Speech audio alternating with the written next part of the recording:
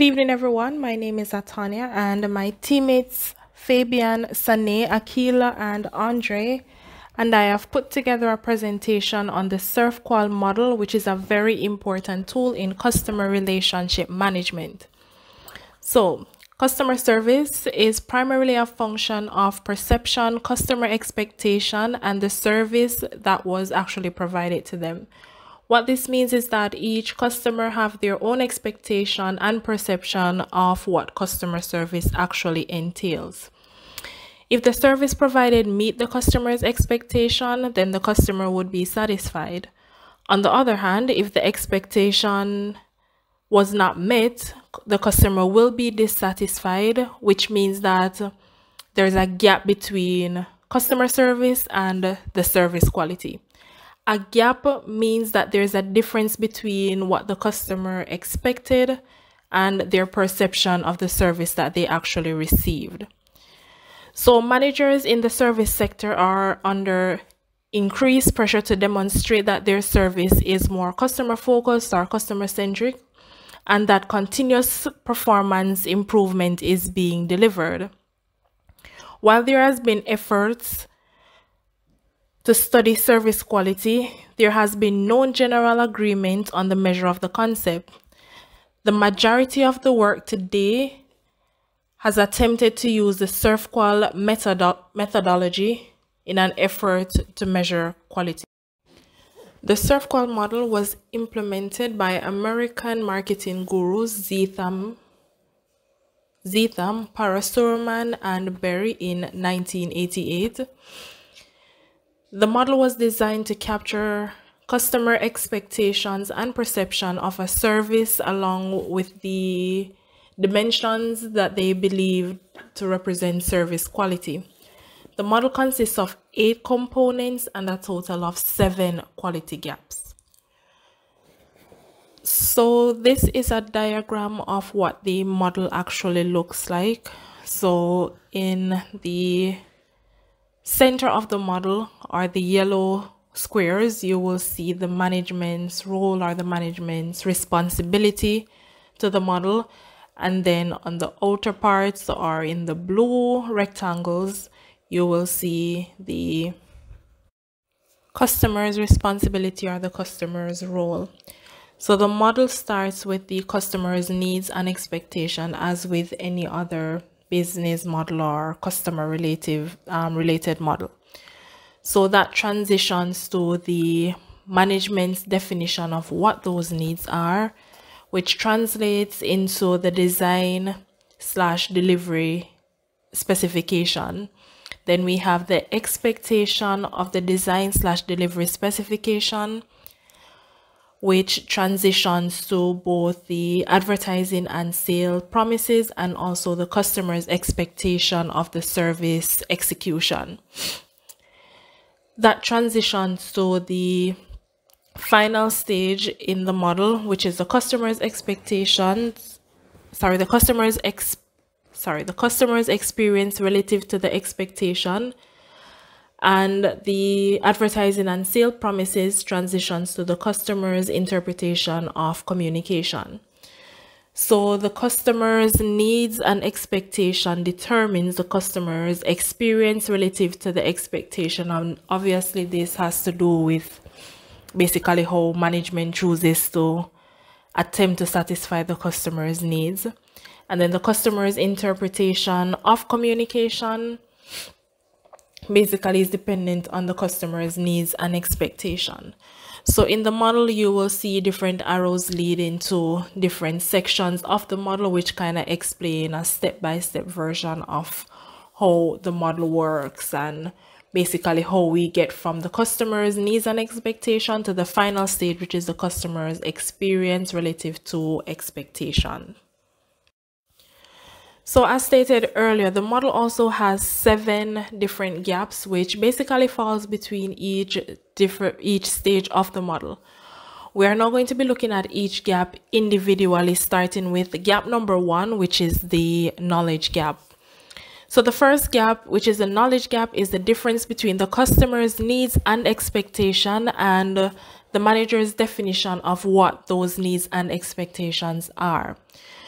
So the knowledge gap occurs from managers not knowing what customers expect.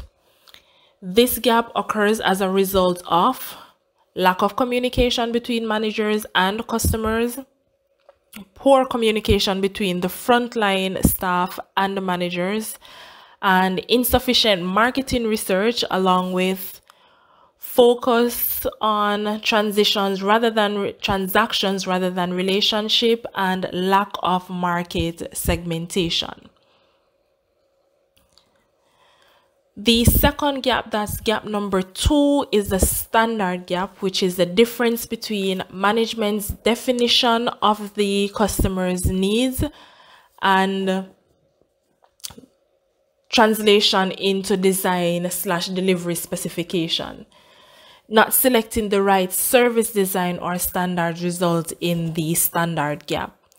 The main reason for the standards gap are poor service design, failure to connect service design to service positioning, unsystematic new service development process, and not focusing on the customer's requirements.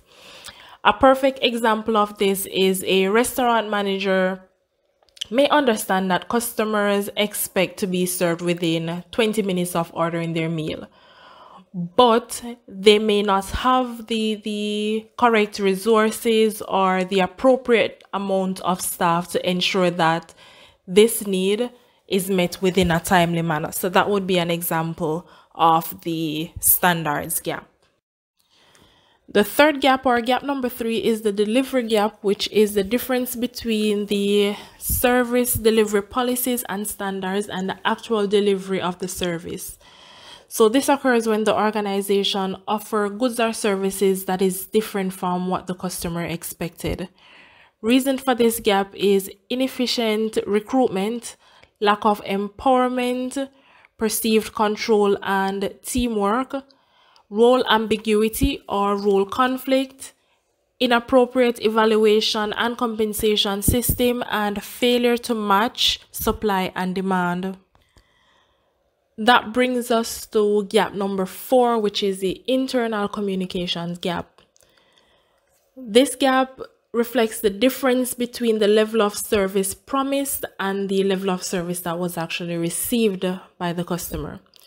So customer expectations are shaped by a range of communications, including promotional advertising, website copy, and photographs and statements made by the company's representatives. So reasons for the communication gap. The gap arises when these assumed expectations are not fulfilled at the time of delivery of the service. Over-promising and under-delivering, differences in policies and procedures across branches if the company or the organization has many branches, and not managing customer expectation through all forms of communication.